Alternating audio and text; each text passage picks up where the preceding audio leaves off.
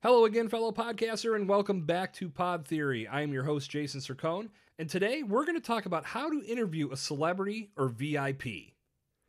Now, today's message is going to be short and sweet, and I'm taking a minute to talk about this because I've seen this subject come up a handful of times in various podcasting groups that I'm a part of.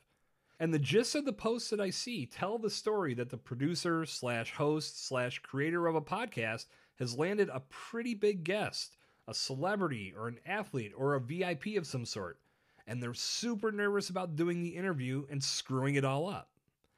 First off, if you've landed a VIP or a celebrity on your podcast, congratulations! That means they feel your show is worth some of their time. That's a big deal. Now, it's time to get off cloud nine and bring yourself back to the real world. Getting this person to agree to join your show was the hardest part.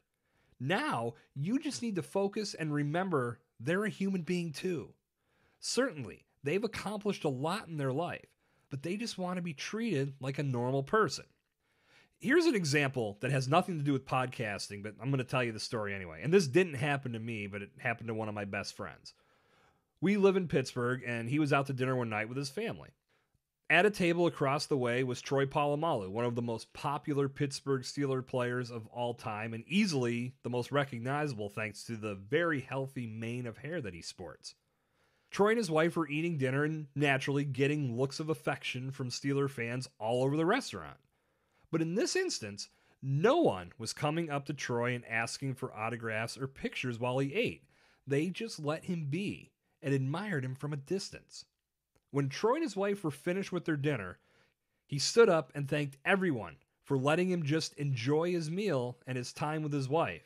And because everyone treated him like a normal person, this was my words, not his, he paid every person's check that was in the restaurant that night. The point is this. Yes, you've got a very important person on the other microphone with you, and that person will be happy to converse with you if you aren't stargazing, but rather looking to have a quality conversation with just another person you've met. So how can you be ready for this interview? Well, one tip is to do research and dig deeper than the normal run-of-the-mill questions they most likely get asked every single time they do an interview. If it's an actor, for example, you don't need to ask them how they got their start in acting. You're not uncovering anything new, and that info is a matter of public record. Instead, find out what they're passionate about. What causes do they believe in? What hobbies do they participate in? What are some commonalities between you and that VIP? Find some common ground and let the conversation flow from there. Here's another way to look at it. Always remember, this is your show. I don't care if you have 5 listeners, 100 listeners, or 1,000,000 listeners. Audience size is irrelevant. Your focus needs to be on the fact that you run the show. You call the shots. You control the conversation. This should be your approach regardless of who you're interviewing, and most likely it is. You're just in a state of mind that you need to change things up because of who you're interviewing. You don't. Don't get starstruck, and remember what you want to accomplish with your show. If you want to gush over your VIP interviewee after the mics are turned off, have at it. But take care of your business first. Look, I don't have a ton of experience interviewing celebrities or VIPs. Easily, the biggest name I ever interviewed was Claudio Sanchez, the lead singer of the band Coheed and Cambria.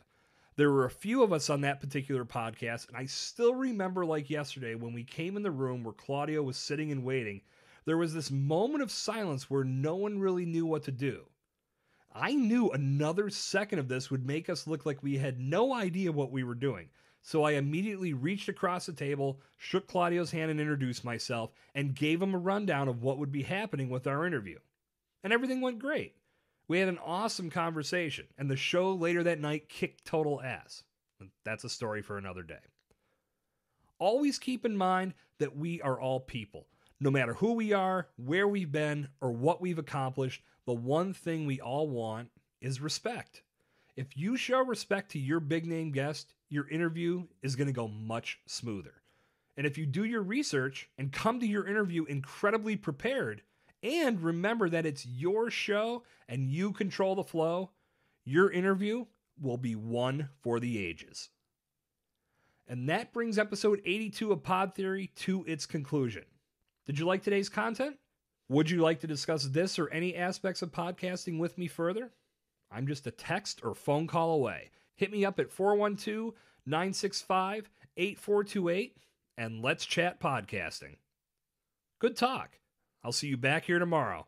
This has been Jason Cercone on Pod Theory.